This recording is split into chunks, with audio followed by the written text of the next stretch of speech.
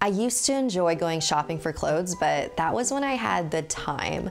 Now I'm way too busy to think about shopping, which is why Stitch Fix is amazing. Stitch Fix is an online personal styling service that finds and delivers clothes, shoes, and accessories to fit your body, budget, and lifestyle. When you sign up on StitchFix.com, you fill out a quiz that asks you about your sizes, what styles you like, how much you're willing to spend, stuff you don't like. I actually really had to think about my answers. That's how thorough the questions were. Then you'll be paired with your very own personal stylist who will handpick 5 items to send right to your door. Then, after you try the pieces on, you only pay for what you want to keep, and then you return the rest for free. Shipping, exchanges, and returns are always free. There's no subscription required. You can sign up to receive scheduled shipments or get your fix whenever you want. Stitch Fix's styling fee is only $20, which is applied toward anything you keep from your shipment. Get started now at StitchFix.com/scary, and you'll get an extra 25% off when you keep all 5 items in your box. That's StitchFix.com/scary to get started today. StitchFix.com/scary. Hey, I'm Sapphire. Want to hear something scary? Randall. This chapter is inspired by a true story from Elsie Bannon. I work in a hospital. I won't say which for obvious privacy reasons.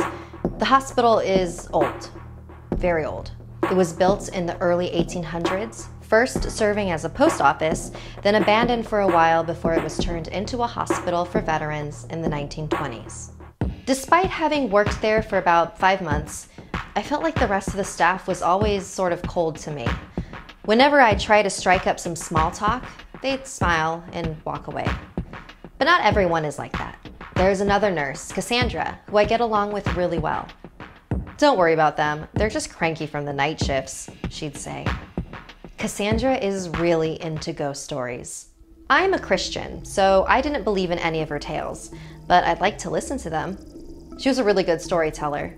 She told me about some unbelievable stuff that happened to her as a kid. "Yeah, I see spirits all the time. I've sort of gotten used to it." "All the time, huh? So even right now?" I asked, jokingly. Cassandra paused, then chuckled. She never answered my question. A couple weeks ago, Cassandra and I were working the day shift. Visiting hours had just ended, and I was making my usual rounds, checking on all the patients. I heard muttering behind me.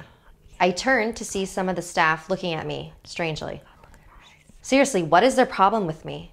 I thought to myself. But I ignored them, like I always do. About an hour later, I was notified that a patient had died. I was tasked with delivering the body down to the morgue in the basement.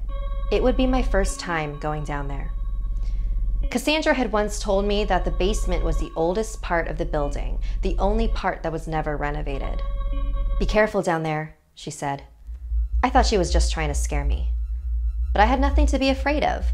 A police officer would always escort nurses and bodies down to the basement to ensure that the body wasn't disturbed in any way.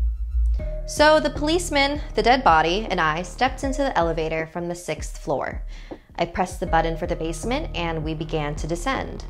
We stopped momentarily and began to move again. But when the doors opened, we found ourselves back on the 6th floor. I pressed the button for the basement again, and the exact same thing happened. As if the elevator didn't want us to go down there. "Are you trying to play a prank?" he said, accusingly. After countless tries, the elevator continued to act up. So we had no choice but to take the ramp all the way down. Once we reached the basement level, it was very clear how untouched this floor was. The original brick walls remained, with pipes jutting out every few feet. The hanging lights were dirty and flickering. It was definitely cold and creepy down there, but that's just because it was old. We dropped the body off at the morgue and began to walk back up the ramp. I was a few paces ahead of the policeman. Suddenly, I heard him say, "Elsie." I stopped and turned to look at him. He just stared at me. "What? Didn't you just say my name?" "I didn't say anything." "Oh, maybe it was the pipes or something." We continued walking, and I heard my name again. "Elsie!" Just as I turned around, the policeman screamed in pain as he fell face first onto the floor. I rushed over to him to help him up. Something in the corner of my eye moved, and I looked up just in time to see a dark, shadowy mass disappear into the wall. I looked at the policeman. He had definitely seen it too. We ran. We ran up to the first floor without stopping. I noticed the policeman was holding the back of his neck in pain, so I asked him if I could take a look. And what I saw? I was so confused. There was a deep, dark bruise forming.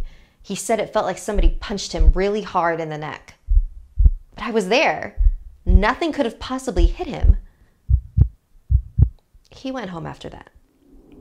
I walked back up to the 6th floor, and Cassandra came up to me. I think she could tell that something was wrong. What happened down there? I couldn't speak. I was still trying to make sense of what just happened. Oh my God, did Randall do something? Randall? Who's Randall? Cassandra paused and took a breath. There's something I need to tell you.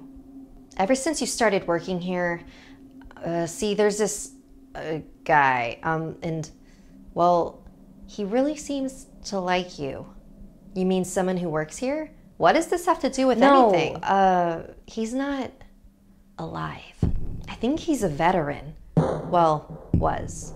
But, he's not around you all the time, but he follows you around here a lot. So much so that the rest of the staff is scared to come near you. Like, he's always putting his arm around you. What? He just seems really protective of you. I think he might have been jealous that you were alone with that policeman down there. I just stared at her. Cass, you know I love your ghost stories, but I don't find this funny. Her expression remained the same. I'm sorry. I never wanted to say anything because I figured he was harmless, but it seems like he's got it bad.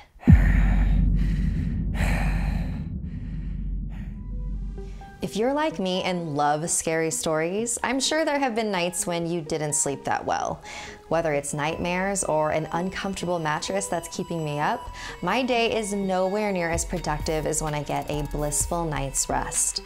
So if you're struggling to get a good night's sleep, unfortunately I can't do anything about your nightmares, but I can recommend that you try a purple mattress. They're firm and soft at the same time, which sounds like some make-believe wizardry, but it's not. It's a brand new material developed by an actual rocket scientist. Seriously, these mattresses are like nothing you've ever felt before.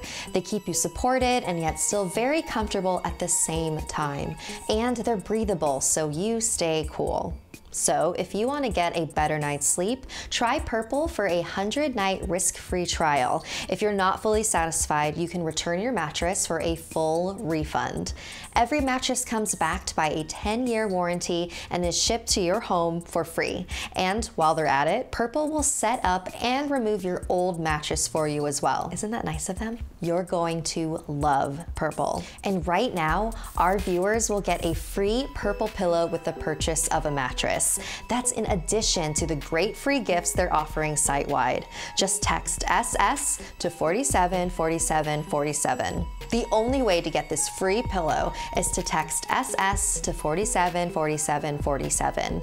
That's SS to 474747. Message and data rates may apply.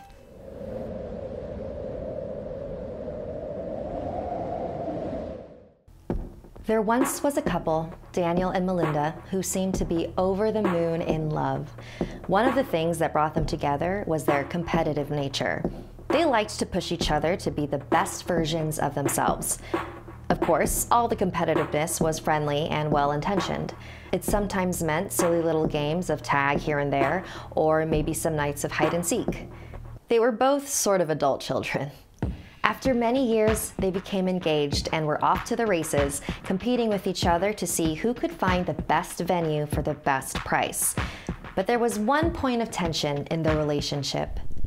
Daniel was incredibly jealous of Melinda's best friend from childhood, Angelica. He was convinced that this so-called friend was in love with his bride-to-be, and she would try and sabotage the wedding by any means possible. Melinda always had to reassure him that he was overthinking things and that there was nothing to worry about. You have no reason to feel this way. Angelica is my oldest friend. Just tell me this, Daniel asked. Did you ever have feelings for her? Melinda paused. Yes, I have. But it was years ago. Please, you have to understand. Daniel wasn't happy with this answer.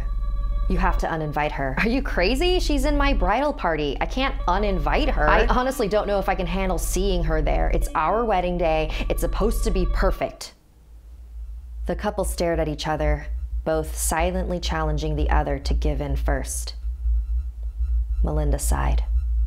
If that's what will make you happy, I'll talk to her. Months later, the day of the wedding arrived. The engaged couple had forgotten about their past arguments and were just happy that the day had come.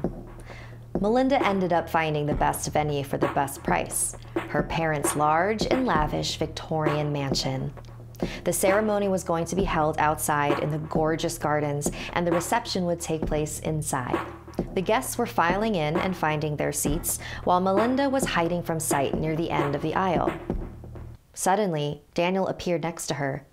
Danny, you're not supposed to see me. She's here. Why is she here? You told me she wasn't going to come. Oh my God, she's sitting in the back. She's not in the bridal party anymore. You literally don't have to see or speak to her. Well, I did see her, and I just can't believe you'd do this to me. Really?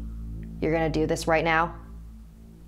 At this point, the couple's voices were rising, causing the guests to turn and look over at them. Hey, you know what will be fun?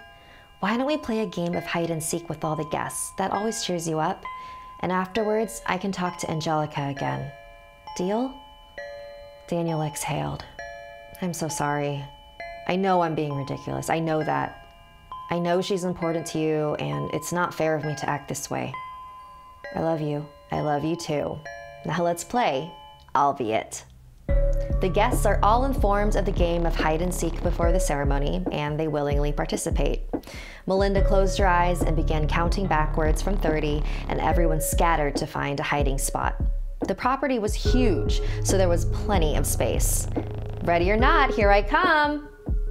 Melinda grew up in this house and knew every nook and cranny, so she had no problem finding everyone. Except for one person, the groom. So all the other guests began to help Melinda look for him. Melinda heard some people whispering that they thought Daniel might have gotten cold feet and ran away. After they searched the entire property, Melinda collapsed to the floor in tears. Angelica approached her. I know this isn't what you want to hear, but I think I saw Daniel running out the gates during the game. I mean, he could be coming back, but I don't know. I'm so sorry, Mel. The wedding was clearly no longer happening, so the guests returned to their cars and headed home, while Angelica continued to comfort the bride. You're my best friend, and I will always be here for you. Remember? She held out her pinky finger. Together forever? The bride smiled, wiped the tears from her eyes, and hooked her pinky onto Angelica's and said, no matter whatever. Years went by. Angelica and Melinda became closer than ever. Memories of old crushes resulted in casual dates, which led to a surprisingly fast engagement. The wedding venue? Melinda's parents' Victorian mansion. Melinda's parents felt a little strange that their daughter would want to plan a wedding at their home again, but they just wanted her to be happy. So Angelica, Melinda, and her parents began to clean out the manor. Melinda went upstairs to see if she could find some tablecloths and decor to use for the wedding. That's when she noticed a door. It wasn't there when she was a kid. Mom, was this door always here? Melinda shouted down the stairs to her mom, who replied, oh, we added that room a couple years ago for extra storage. Melinda opened it to find a very messy and dusty room filled with boxes and furniture. In the middle of the room was a large antique trunk. There was a lock with the key still inside. Curious, she turned it and hoisted the heavy lid with both hands. Immediately, a putrid stench seeped out through the open crack. As new air flew in, old air came out. She dropped the lid on the side and covered her nose. She peered inside, and her eyes went wide. The rotting corpse of a man, face stretched in anguish, lay battered and broken within the trunk. There were scratch marks highlighted with dried blood on the inside of the lid. The man's skin was leathery and stiff, just like the suit that hung across his gray flesh, the dusty and rumpled suit of Daniel. Melinda heard footsteps behind her. She turned around to find Angelica in the doorway. Angie, you said you saw him leave the property. You knew he was in here, didn't you? Angelica continued to stare, face devoid of all emotion. Angie, did you do this? We made a promise, Mel, and I wasn't going to let anyone get in between us. Don't you remember? She held out her pinky. Together forever, no matter whatever.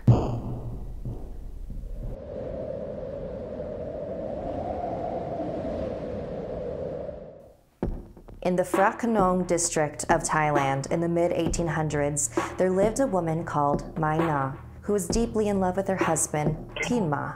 When Mai Na was 8 months pregnant, Tin Ma was drafted to fight in the war.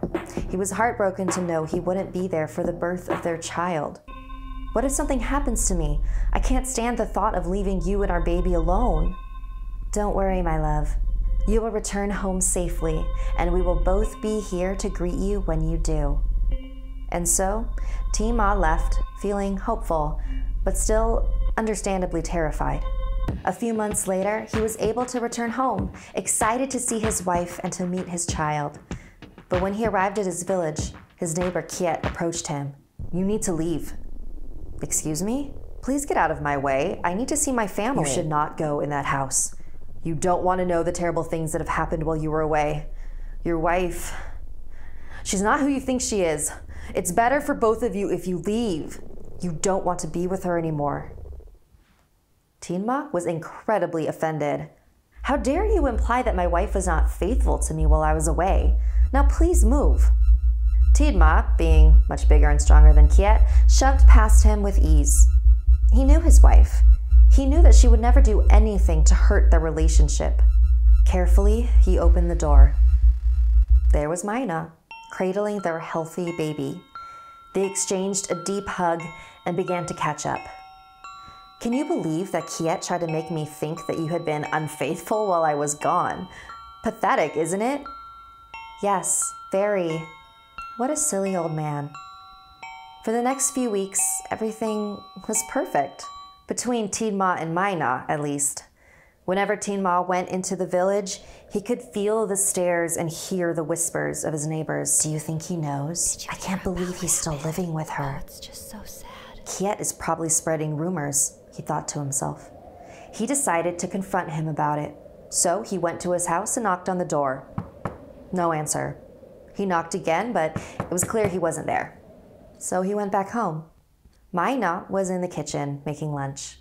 "Have you seen Kiet lately?" Tin Ma asked. "No, why do you ask, my love?" "I thought he might be spreading rumors about you, and I wanted to tell him to stop." "Oh, don't worry about him, dear. I already spoke with him. He won't be bothering us again." Mai Na continued to prepare lunch while her husband waited patiently in the dining room. He watched lovingly from afar, just happy to be in his home with his family.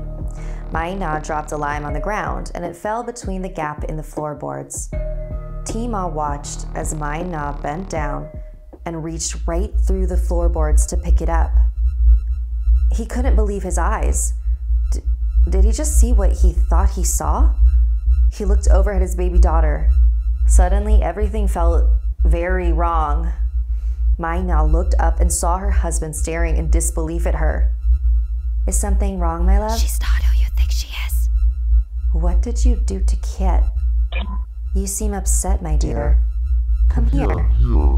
He had to get out of that house, and so he ran, but he could hear his wife's voice yelling in anger.